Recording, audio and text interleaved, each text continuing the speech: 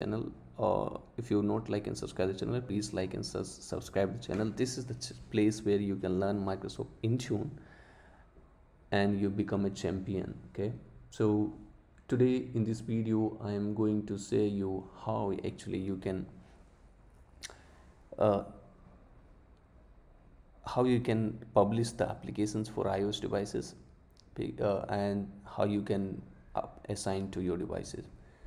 Some of the actually people wanted to understand contacted me that I apply my applications to the devices, but it always says pending or fail.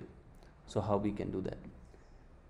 So this is Microsoft Intune portal. As you already know, I have already made video on this, but again I am making because of this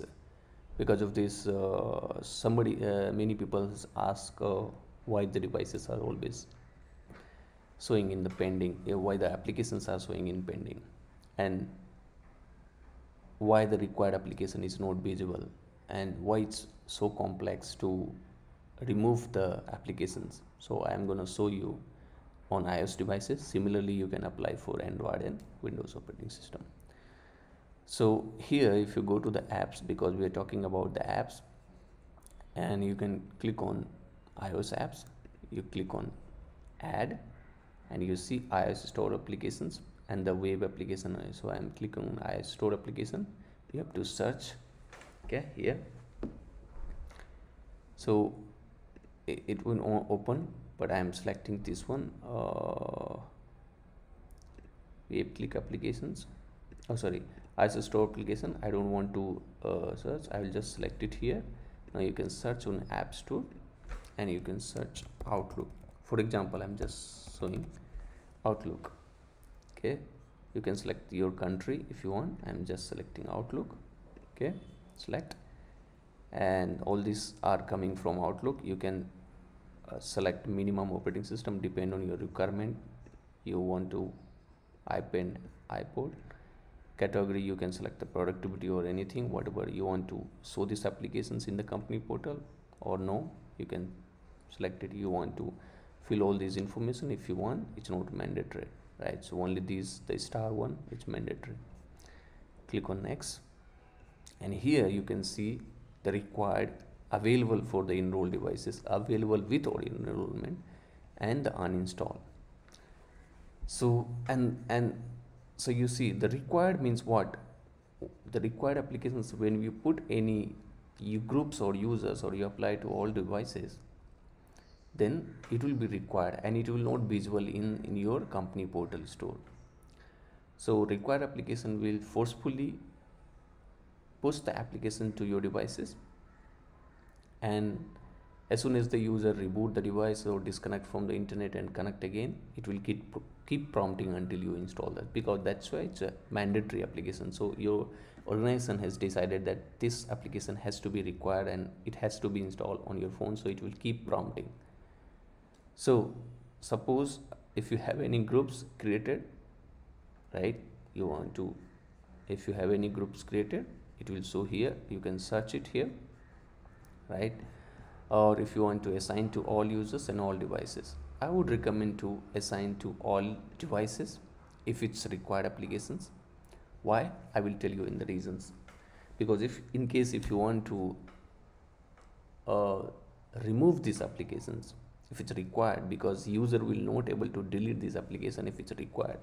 I mean, you can't press, I mean, you can't hold on the application and just uninstall this application on iOS or even on Android, because it's a required applications.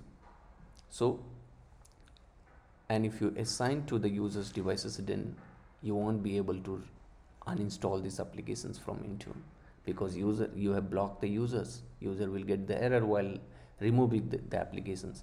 So being as admin, you have to remove this application. So if you assign to the users or users groups, dynamic or static, then you won't be able to remove. So I would recommend to please assign to the device groups, whether it's a dynamic or static, or to all devices based on the requirement.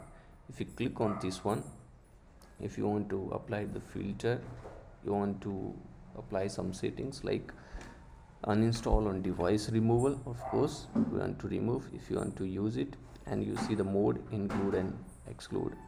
You want to install as a removal, even if it's yes, they won't be able to remove it. Prevent application backup, yes, click on okay. You see here I'm not using filter or filter mode. If you want, you can include the filter, and then here you can click on next and publish it.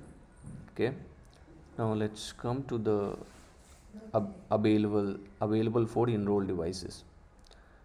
So available for enrolled devices, it's always recommended, and you can see here you can't assign these applications to the devices, right? Under the available for required, you see the three options was there. Let me delete this. You see the three options you can assign to the all devices, all users, all groups. But here you can only assign to the users groups or all users, right? Not to the devices. Why?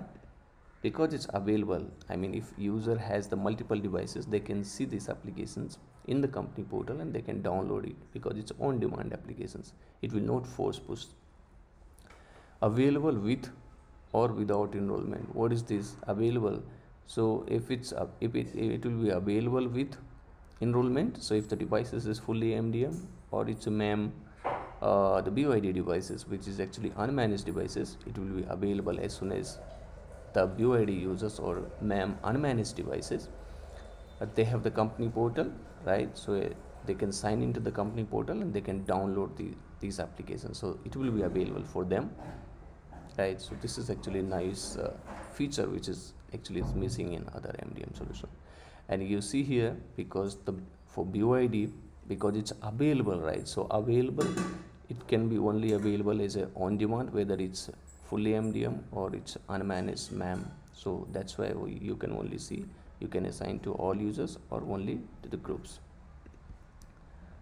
Okay, click on delete and now uninstall.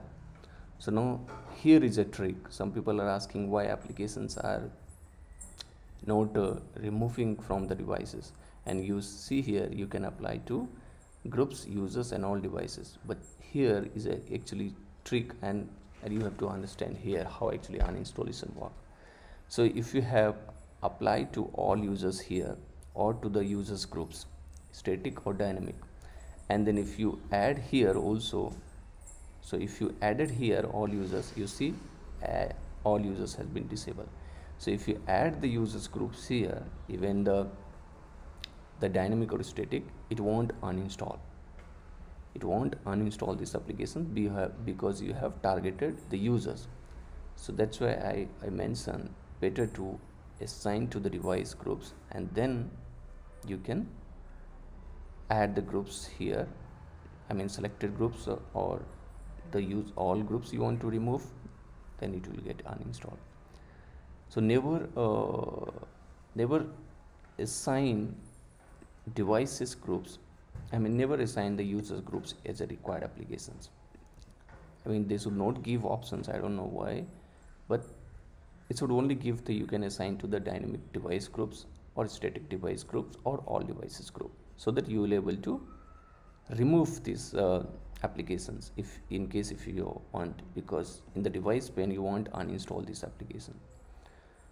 So this is how actually uninstallation will work, and this is most tricky. Some people are saying I want to remove this application from the user devices.